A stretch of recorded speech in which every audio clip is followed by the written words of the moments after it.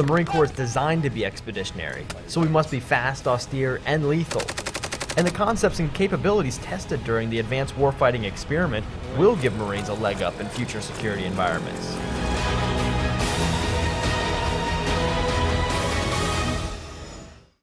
What we want to look at is assessing how a Special Purpose MACTF might be able to command and control multiple dispersed company land teams across a maritime area of operations, whether it's with technology enabler, new organizational constructs, or new TTPs and training.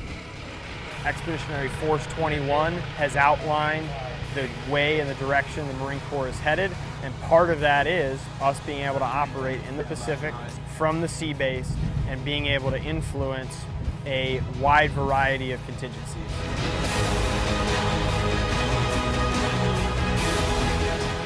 It's pretty interesting. It feels kind of sci-fi, I guess.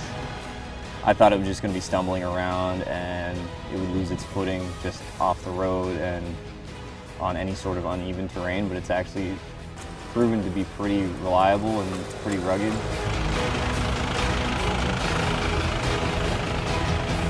Trying to integrate new technologies, new concepts, new ways of doing business into a company. So we've had our challenges with it, but we've learned a lot. It's been a lot more successful than I think I anticipated.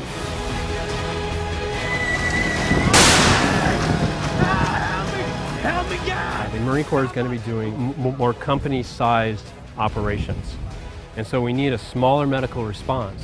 But the austere environment's not going to change. The lethal nature of the engagements isn't going to change. He's broadcasting the patient's vitals, and the doc is texting back a response. The ER doctor forward gives us the ability to meet the requirements of the fabled golden hour. The ability to get a patient to the table of an ER doc so they can do those immediate interventions so they can make it safely to the sea base.